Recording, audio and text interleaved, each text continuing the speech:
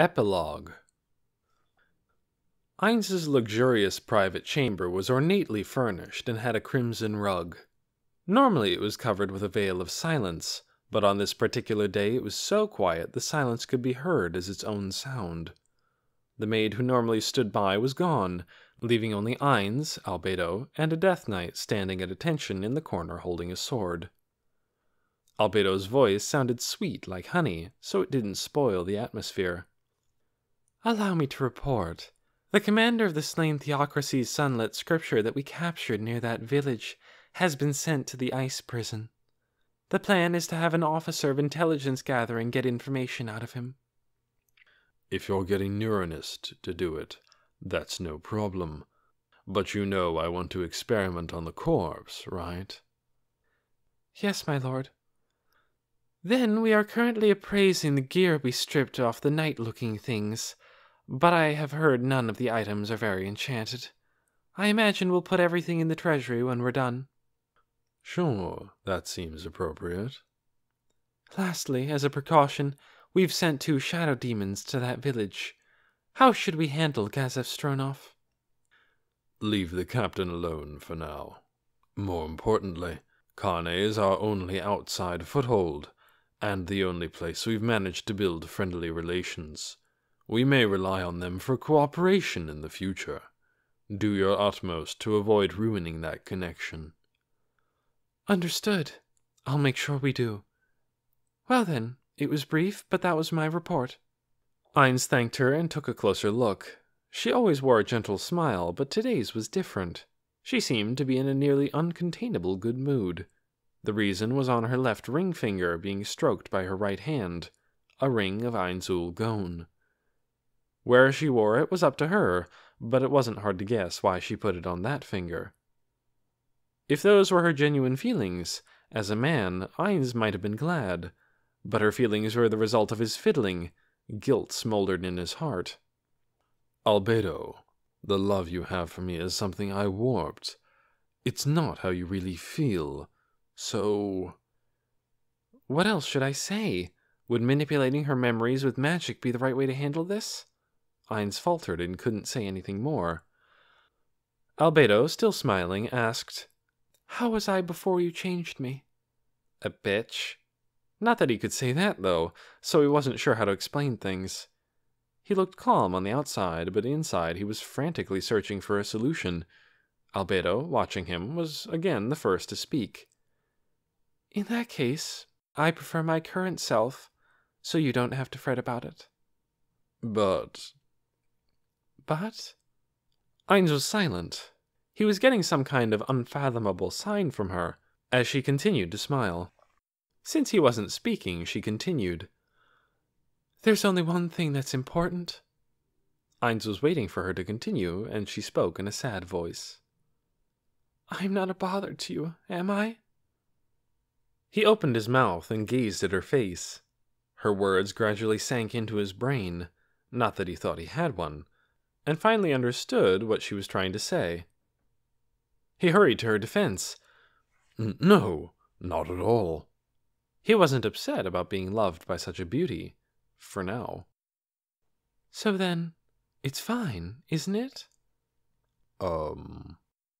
It didn't seem to be, but he couldn't come up with a way to convince her. "It's fine, isn't it?" she repeated. Ainz definitely sensed something strange, but asked as his last resort. "I distorted the backstory that Tabula gave you. Don't you want to get the real you back?" "I'm sure Tabulus Maligdina would forgive you as a father forgives his daughter for becoming someone's bride." You think so?" Is that really what he was like? As Ainz was pondering that, there came a clatter of metal. When he looked in the direction it came from, there was a longsword on the ground. The Death Knight who was supposed to have been holding it was nowhere to be found. It had just been summoned a little while ago. "Monsters summoned in the usual way return after the time limit is up. From the way the sword from this world fell to the floor, their gear was not a bond that would allow them to remain in this world. In that case, when using a corpse as a base for the summons, it doesn't return because the tie to this world is stronger?" If we had a pile of corpses, then we could use them to fortify Nazarick. Then shall I gather a pile of corpses? Let's not go digging up Kane's graveyard or anything. Understood.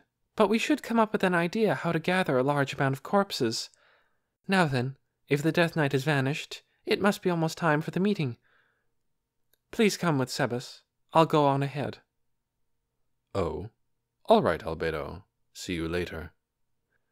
Having left Ainz's chamber, Albedo saw Sebas walking her way. Sebas! Perfect timing. Oh, Albedo. Is Lord Momonga in his chamber? Yes, he is. She felt slightly superior because Sebas was still calling him Lord Momonga. Sebas raised an eyebrow. You seem to be in a good mood. Did something nice happen? Kind of. Knowing about the name wasn't the only reason she was happy. She was remembering her previous conversation with Ainz. She'd said bride, and he hadn't refused her or evaded. In other words, her gentle expression twisted to become impure even for how evil she was. She would never wear that sort of smile in front of Ainz. I can get him.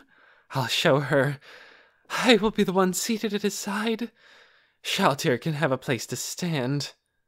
She whispered her aims not as captain of the Floor Guardians, but as a woman, and clenched her fists. My succubus blood is boiling. Sebas looked on, a bit disgusted. Ainz arrived in the throne room, accompanied by Albedo. A great many beings were there, down on one knee to express their loyalty. No one moved. It was so still, not even the sound of breathing could be heard. The noises were Ainz's and Sebas's footsteps, and the clacking of the staff of Ainz Gon on the floor. Ainz climbed the stairs and sat on the throne. Sebas, of course, stopped at the foot of the stairs and kneeled behind Albedo. Having seated himself, Ainz silently surveyed the scene stretching out before the stairs. Almost all of the NPCs had gathered. The best part of this was seeing everyone all together. There were so many different beings it was like a parade of demons. He wanted to applaud once more the imaginative power of his guildmates, who had brought all this forth. Looking over everyone, he noticed a few people missing, but that was unavoidable. The ultra-giant golem Gargantua and guardian of the 8th level victim couldn't get away. Not that it was to make up for their absence, but there were more than just NPCs gathered. There were many high-level minions, no doubt painstakingly selected by the Floor Guardians.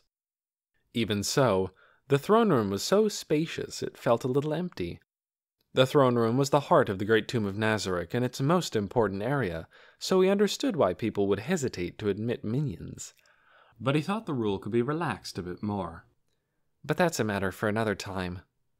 Ainz decided to address it at a later date and opened his mouth to speak. First, I'm sorry I acted on my own. He apologized in a voice that didn't sound like he felt sorry at all. This was just for appearances. What was important was that he apologized. He'd acted at his own discretion, but he didn't want those beneath him to think he didn't trust them. Ask Albedo what happened while we were gone, but there is one thing I want to tell all of you here right away. Greater break item! Ainz cast a spell that could destroy magic items of up to a certain level. One of the big flags hanging down from the ceiling fell to the floor. The crest on it was Momonga's. I changed my name. From now on, call me... Ainz pointed his finger and gathered everyone's eyes. Call me Ainz Gon. Ainz for short. His finger was pointing to the tapestry behind the throne with the guild's crest. He struck the floor hard with his staff to get everyone's attention. Anyone with objections, stand and say so. No one had anything to say in response. Albedo spoke, beaming. We have heard your honorable name. Hail, Lord Ainz Gon! To you, most noble one, Ainz Gon, we of the Great Tomb of Nazarick pledge our absolute loyalty. Then the Guardians joined in. Hail, Lord Ainz Gon! The one who brought the supreme beings together was you. To you we devote everything. Hail, Lord Ainz and Co! You are a king who wields horrific power. All beings must know your greatness. The NPCs and minions' cheers echoed across the throne room. Bathing in the praise, Ainz thought, Mates, what would you think of me monopolizing our proud name for myself? Would you be happy? Or would you furrow your brows? If you have an opinion, come and tell me. Tell me it's not my name alone. When that time comes, I'll gladly return to being Momonga. He looked out at everyone below him. I'm going to give a strict order now, a guideline for our policy going forward.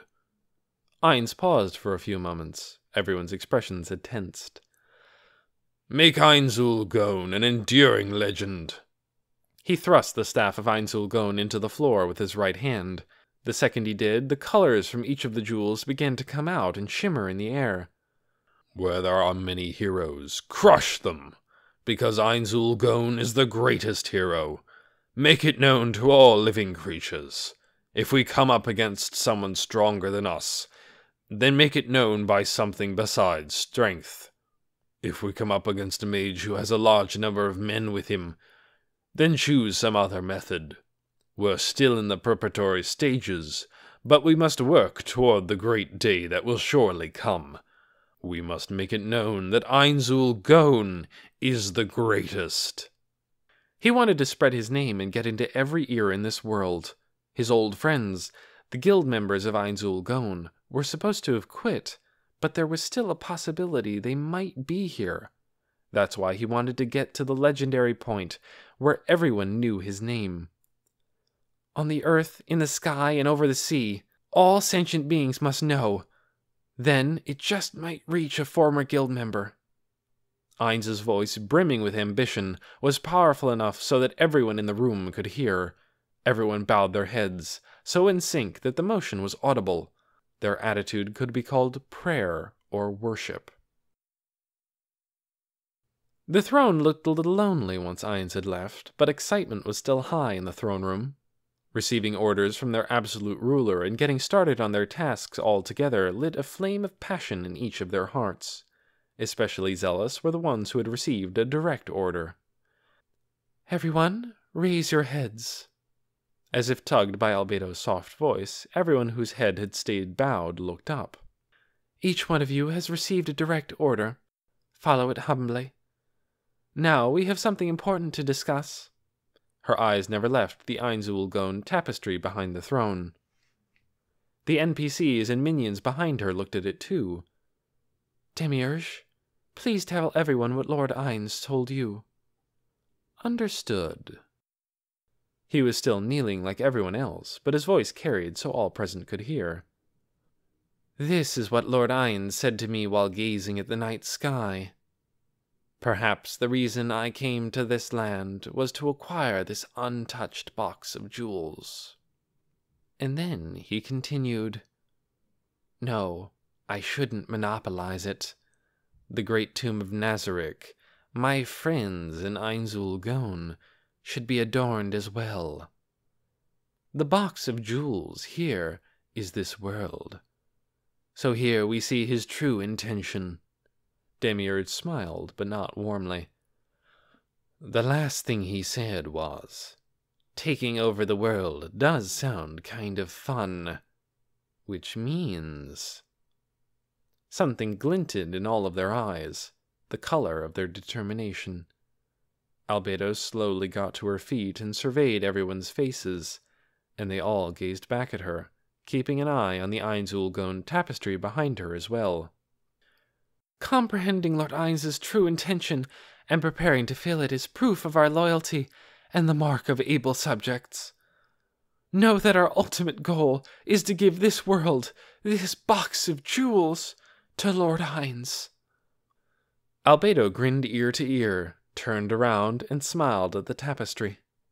Lord Ainz, we will make this world yours without fail. Her voice echoed as she continued. We will give all this world has to offer to its true ruler, Lord Ainz.